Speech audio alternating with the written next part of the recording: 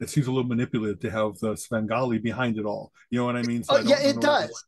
But you could find examples, maybe not a whole genre of musical artists created just to be pretty looking boy bands and make money, but you have examples of that all over. Me and Colin were just talking about this. Parliament Funkadelic, a great funk band that was very influential of the right. 70s, George Clinton. That man was a producer. He put the band together to make money and have a sound that would bring in money. The same with the Combat Rock album. Was it the Clash or Clash, London Calling and Combat Rock. yeah? Yes, okay, Or I think exactly. I could be wrong on that, but they're one of those punkish bands. They were just sitting around. So what type of band can we put together that'll make us a lot of money? And that Right. I'll have to look that The up. Sex Pistols, the Sex Sex Pistols is Pistols, exactly yes, yes, right. that's That, it. that, Sex that Pistols. Malcolm McLaren, who I mentioned a while back, he's the guy that had put together.